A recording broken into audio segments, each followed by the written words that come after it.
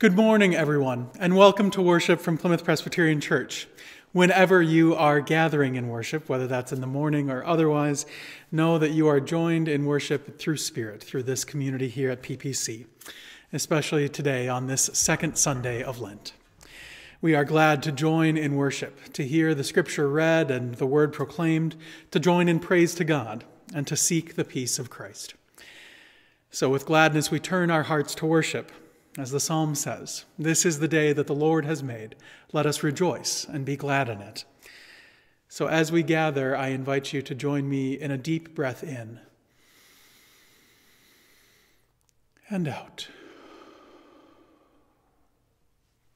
as we prepare our hearts and minds for worship. Welcome to worship. At this time, with the confidence of children of God, let us confess our sins before God, who is our help in times of trouble. Let us pray. Eternal God, in whom we live and move and have our being, your face is hidden from us by our sins, and we forget your mercy in the blindness of our hearts. Cleanse us from all our offenses, and deliver us from proud thoughts and vain desires, so that with reverent and humble hearts we may draw near to you, confessing our faults, confiding in your grace, and finding in you our refuge and strength. Through Jesus Christ, your Son. Amen.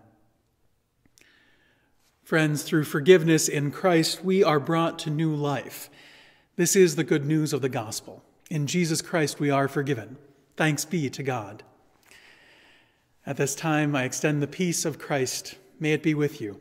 I encourage you to reach out to others this week to share words and signs of Christ's peace, one with another. And welcome to worship.